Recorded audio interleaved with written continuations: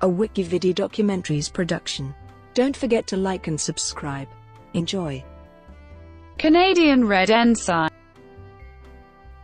The Canadian Red Ensign was the flag of Canada until 1965, when it was replaced by the current maple leaf flag. It is a British red ensign, featuring the Union flag in the canton, adorned with a shield of the coat of arms of Canada. History. The red ensign, bearing some sort of a Canadian emblem, was used by Canadians both on land and at sea, beginning as early as 1868 on an informal or extra-legal basis.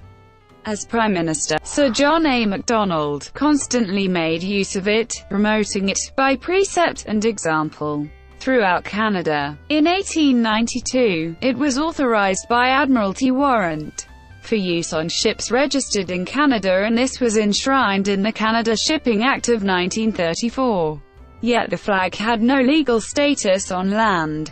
Despite its lack of any official status on land, the red ensign with Canadian arms was widely used on land, and flew over the Parliament buildings until 1904, when it was replaced by the Union flag. Various versions of the red ensign continue to be flown on land, and the flag featured prominently in patriotic displays and recruiting efforts. During the First World War, it can be seen in numerous photographs of Canadian troops, on the Prime Minister's car, and in victory parades. The original Canadian Red Ensign had the arms of the 4 founding provinces on its shield. However, in the late 19th and early 20th century, flag manufacturers would often supplement this design with laurel wreaths and crowns. The design was frequently placed on a white square or circle in the flag's fly. There was no standard design for the red ensign until the early 1920s.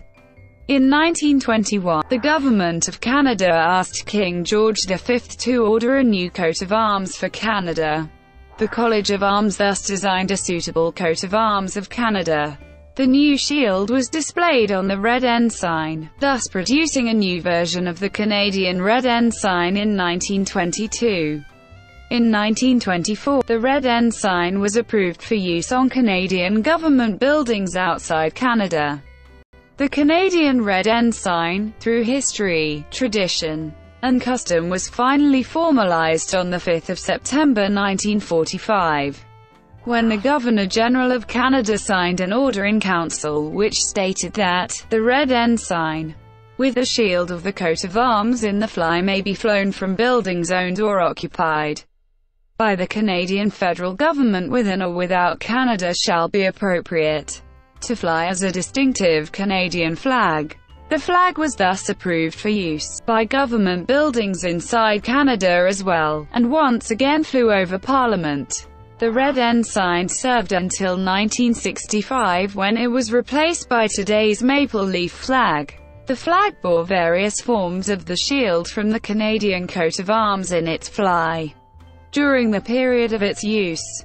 From 1921 until 1957, the Canadian Red Ensign was virtually the same, except that the leaves in the coat of arms were green, and there was a slight alteration to the Irish harp. A blue ensign, also bearing the shield of the Canadian coat of arms, was the jack flown by the Royal Canadian Navy and the ensign of other ships owned by the Canadian government until 1965. From 1865 until Canadian Confederation in 1867, the United Province of Canada could also have used a blue ensign. But there is little evidence such a flag was ever used. In O. Jacoby's painting of the new Parliament buildings in 1866, a red ensign flies from the tower of the East Block. Vimy Ridge Red Ensign. The red ensign carried by the 5th Canadian Infantry Battalion at the Battle of Vimy Ridge in 1917 survives to this day. The battle was the first instance in which all 4 divisions of the Canadian Expeditionary Force fought together as a cohesive formation during the First World War, and as such it is often viewed as a pivotal event in the emergence of Canadian national identity. The Red Ensign flown at Vimy Ridge in 1917 had the arms of Canada's first 4 provinces. In the Royal Warrant of 1868 assigning arms to the first 4 provinces of Canada, Queen Victoria authorized them to be quartered for use on the Great Seal of Canada, and thus de facto they became the arms for Canada until 1921. After the battle, the flag was donated to the Imperial War Museum in the United Kingdom by Lieutenant Colonel Lord Paulet Owen Tudor of the 5th Battalion, an Englishman who had emigrated to Canada before the war. The Imperial War Museum refused requests over the years to repatriate the Vimy Ridge Red Ensign to Canada, including a request in 2000 to acquire the flag for the ceremonies surrounding the dedication of Canada's Tomb of the Unknown Soldier, David Penn, keeper of exhibits and firearms at the Imperial War Museum, called the flag our most important First World War Commonwealth artifact. Eventually, after months of negotiations involving the Royal Canadian Legion, the Imperial War Museum agreed to loan the flag to Canada, to commemorate the opening of the new Canadian War Museum in Ottawa in 2005. The flag was returned to the United Kingdom in 2008. Being 100 years old, the Vimy Ridge Red Ensign is possibly the oldest Canadian flag in existence. There is another Red Ensign in existence that was reportedly carried by Canadian troops at the Battle of Vimy Ridge, currently held by the Penticton Museum and Archives in Penticton, British Columbia. It is a simple red ensign, without a coat of arms. Variations. Before the design of the Red Ensign was standardized in 1921, flag makers made the badge larger each time a new province joined Confederation. This led to the creation of several unofficial, but widely used flags. At the opening ceremony of the 1936 Olympic Games, a variant of the 1921-1957 Red Ensign, with the arms inside a white disc, was carried by Canadian Olympian and flag-bearer James Worrell. However, the normal version of the Red Ensign without the disc was hoisted alongside the other national flags that surrounded the perimeter of the stadium. In art, Otto Reinhold Jacobi included a red ensign flying from the East Bloc in his 1866 painting of the Parliament buildings. Provincial Red Ensign. Today, 2 Canadian provincial flags are Red Ensigns, the flag of Ontario and the flag of Manitoba, both of which were introduced in 1965-66 after the Canadian Red Ensign was replaced by the maple leaf flag.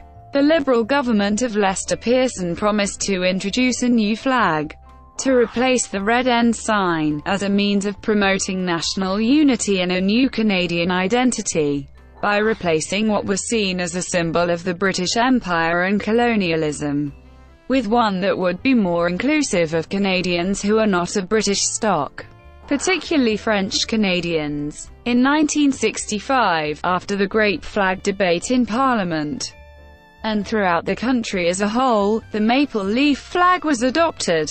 Groups such as the Royal Canadian Legion and others who had sympathies with maintaining Canada's links to Britain opposed the new flag as they saw it as a means of loosening that connection. The leader of the Progressive Conservative Party, John Diefenbaker, was especially passionate in his defense of the Red Ensign. In protest of the federal government's decision, progressive conservative governments in Ontario and Manitoba adopted Red Ensigns as their provincial flags in 1965 and 1966 respectively. Usage today. The Canadian Red Ensign continues to be flown both in official and unofficial capacities today. It is part of the official colour party of the Royal Canadian Legion, and is flown alongside the maple leaf flag at the Canadian National Vimy Memorial. It is also used at numerous other Canadian war memorials and historical sites which were built during or commemorate a period when the Red Ensign was Canada's flag. In recent years, the Canadian Red Ensign has also been used by some fringe communities, including far-right or white supremacist groups, who have co-opted the flag as a symbol to harken back to a predominantly British, a monoculturally Canadian, or an ethnically white Canada. It has been used by the Aryan Guard, and by the founder of the Canadian Nazi Party, in addition to being promoted by white nationalist leader Paul Fromm, who has dubbed it the flag of the true Canada, the European Canada, before the treasonous European replacement schemes brought in by the 1965 immigration policies. The 5 members of the Proud Boys who disrupted an Indigenous protest on Canada Day in 2017 carried the flag with them.